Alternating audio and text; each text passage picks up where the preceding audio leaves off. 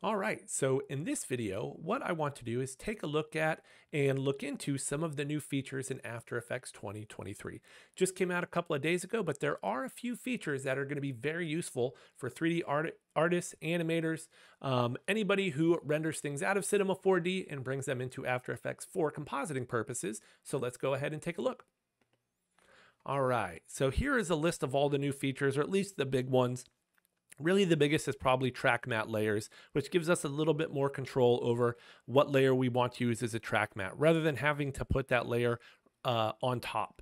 Okay, so there's definitely some advantages here. I will probably do a deeper dive video at some point with this, but for right now, this is the one I'm most excited about, and that will have some of the biggest implications when it comes to compositing. There's also native H.264 encoding, which may not seem like a big deal, but personally, it's going to stop me from using Media Encoder quite a bit because I typically just render things out as H.264, especially if the quality doesn't need to be top notch. If it's just like a quick preview or something, this is going to be sufficient, and hopefully that will save me a bit of time. Some of the composition presets could be helpful. The animation stuff, the timeline navigation, could be useful and definitely be things I experiment with here. The Cinema 4D optional installer really won't affect me since I will already have Cinema 4D installed, but it is something that could be useful for those people who don't use Cinema 4D a whole lot. Honestly, some of the things in beta are what I'm most excited about. The 3D model import looks very intriguing, depending on how close it is to say something like Element 3D, what we can do with the lighting and materials, that could be something to keep an eye on. The properties panel, maybe not so much, but also open color and ACES color management.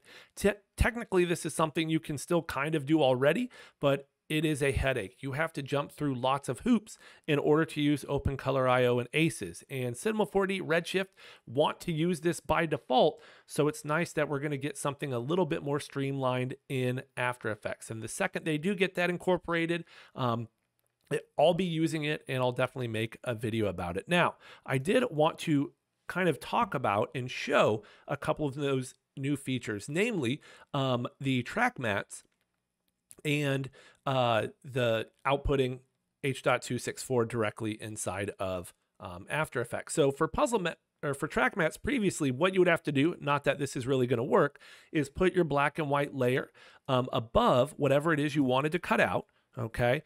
And then from the track matte option, you would choose the layer, and you would only have that one layer to choose because it's directly above. Now you may be going, well, wait a second, that's the only layer in here. And that's true, but if I just dragged in, say, a different layer that isn't really going to do anything, you can see that I still have that option for any of my other layers. If I had a solid in here, okay, that will show up in my track matte choice.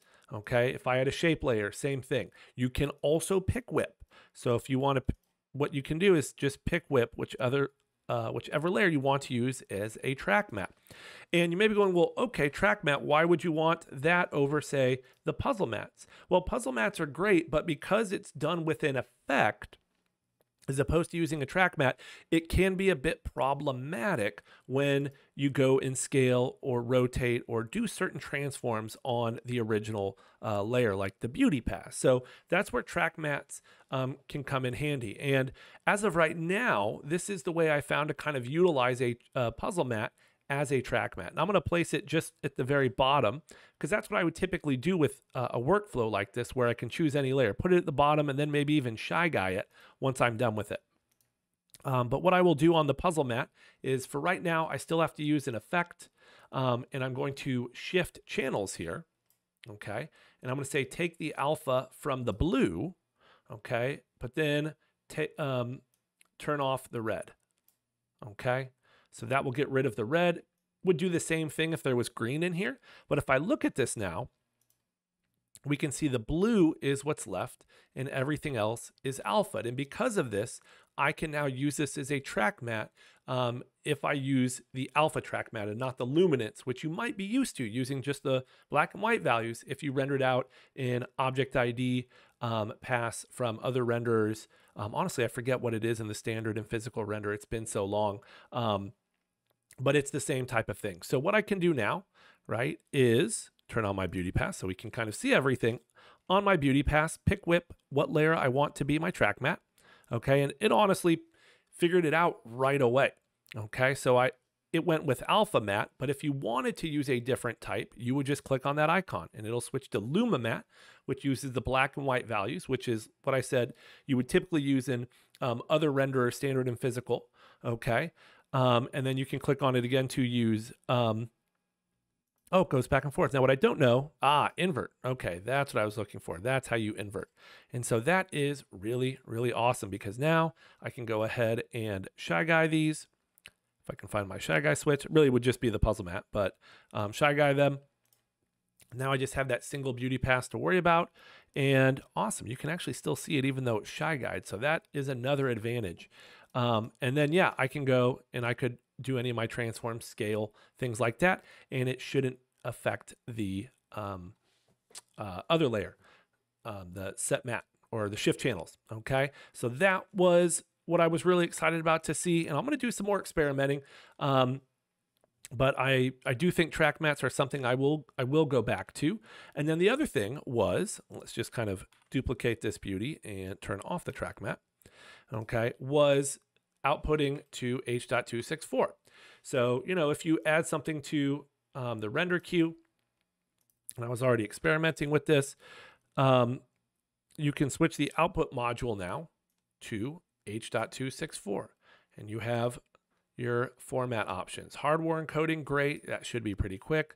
Something like this. Now, what it doesn't look like you have here, which makes a lot of sense, is you don't get a lot of the presets you would have in something, say, Media Encoder. So if you had a preset you were using a lot, you know, that still may be a reason to use something like Media Encoder. And I absolutely would, you know, for other reasons, okay? But for quick previews, H.264 is my go-to.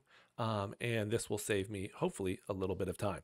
But that will do it for this video. Let me know if there's any of the other features in After Effects 2023 that you're excited about, or that you would like me to make a video on. I'd be more than happy to do that.